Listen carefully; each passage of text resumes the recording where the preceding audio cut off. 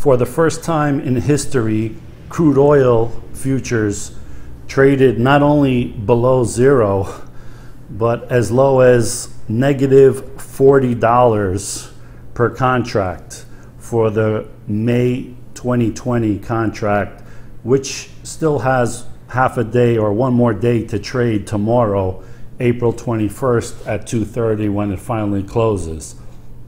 So what the hell does that mean? Negative oil prices? Are they paying you to fill up your car at the gas station?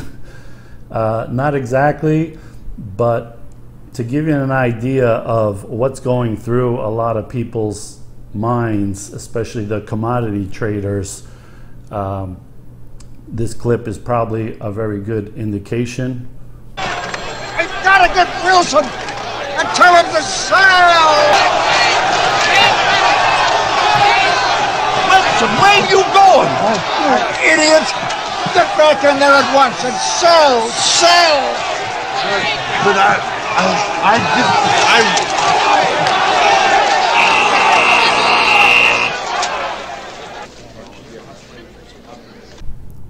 So the simplest way I can explain what happened today with the May futures contract and why it went negative can best be explained by watching I Love Lucy. That's right. So this is how the oil market works here. The chocolates on this conveyor belt that are coming out, consider them to be oil production.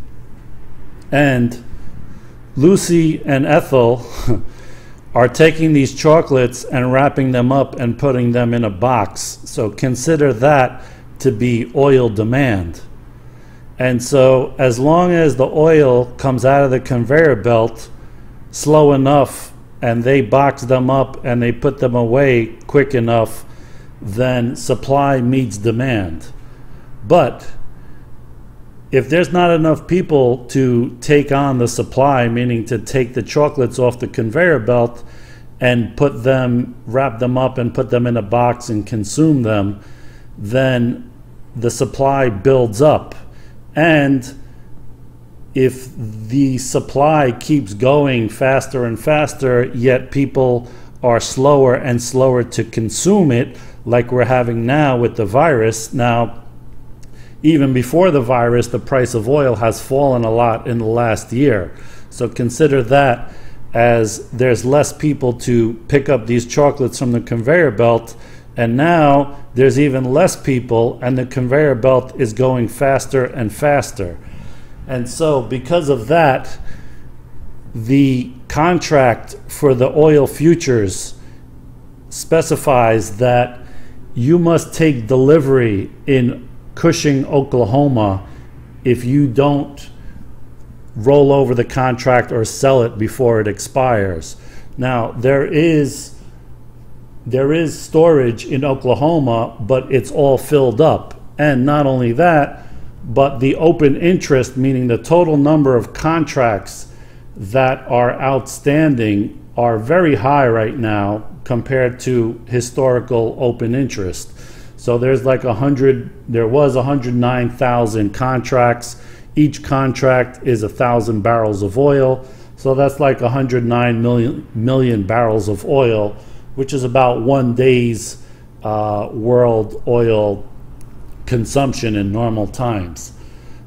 So these people have to either sell their contract before it expires tomorrow at 2:30, or arrange to have delivery of the physical oil. And so either they're highly big speculators and didn't realize that they wouldn't be able to sell it at the end of the contract, or that there wouldn't be enough storage for them to take physical delivery.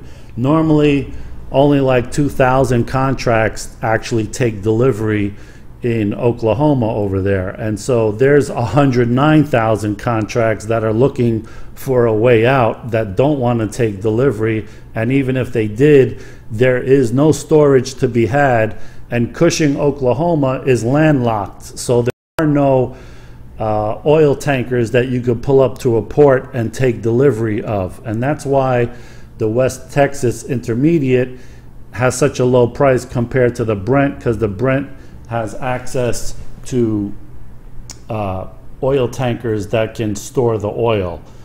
So this is a crazy situation, and the next contract out, the June contract, is still trading at like $20. However, the open interest on that is like 500,000 contracts, so 5 times more than the May contract. Now, a lot of those will get rolled over by the time the June contract comes to expire, but you know, will all of them get rolled over or sold or whatever? Who knows? This is a huge amount of open interest. So there's risk that the June contract may also go significantly lower than $20, or even negative, or even zero, or whatever. So nobody really knows right now what's going to happen, but that's kind of what happened with this negative $37 for the May contract, meaning they either have to take delivery or they have to sell it. And so when they realized they couldn't take delivery, and maybe there's a lot of speculators out there, they just sold all the way down into negative numbers. I don't know how they did that, but that's what happened. And the other thing to realize is that there are a lot of commodity traders and hedge funds that trade not just the contracts, but the spread in the contracts between, say, June and May. And the spread in the contracts now is like $60, which is unheard of. So there may be some hedge funds or commodity funds that are blowing up right now because of that, you know, bought the May contract all the way down and sold the June contract to kind of hedge the two, to the expectation that the spread between the two wouldn't get too great. And here we are, the spread is $60 or so. So there are people that definitely lost a lot of money, and so that's also could be the reason why it went so low. A lot of people got liquidated or had to sell out their spreads, possibly, and at any price. So that's also what could have happened. So here is the oil market. So all kidding aside, what does this mean for the oil market and oil stocks going forward? Well, I'm by no means an expert in oil or oil futures or storage, but I would say that eventually they cannot just keep producing this oil and keep storing it in the hopes that eventually the economy will open up and demand will come back online. Some of these companies are going to go out of business quickly because they can't keep producing and selling at these low prices as dictated by the futures market you see here. Also, what does that mean for oil stocks? It seems like there's still a big disconnect, because even though oil prices keep going lower, the oil stocks seem to have bottomed out a few weeks ago and are up a good amount from their bottoms. Does that mean we're going to retest these lows? For some oil stocks, for sure. So I don't know what to say right now about why these oil stocks are still staying relatively high compared to the price of oil. But I would recommend that you do not try to get too cute and try to do something that you are not familiar with, like trying to buy oil futures at $1 or something like the May contract here. Leave it to the experts, because even the experts are getting their butts handed to them in this crazy market. And what does that oil demand say about the world economy, the demand for products and travel and oil and everything like that?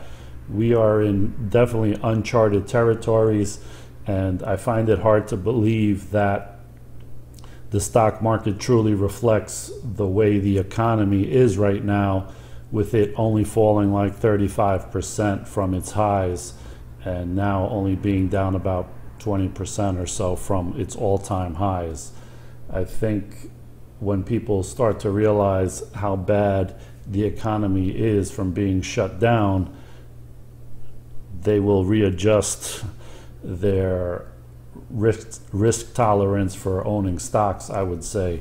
So be cautious out there. Don't try to pick the bottom on a single stock, like thinking you're going to buy some oil stock that's $2 right now and hoping that it goes back to $30 or something like that, because a lot of these small oil stocks are down for a reason, and most likely a lot of them are going to be bankrupt or bought out or not be able to pay their bonds or something. And so it's not the time to try to bottom fish and catch falling knives.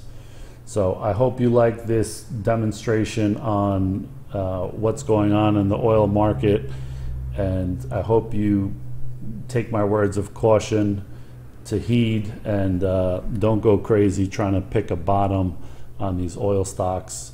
If anything, just buy a broad index like an ETF like XLE or VDE. And if you like this video, give me a thumbs up and leave a comment. Let me know what you think is going to happen to the June futures contract. Is it going to go negative like May has, or what? I have no idea, but I would like to see what other people think about that. And if you haven't done so already, please subscribe to my channel. Thanks for watching.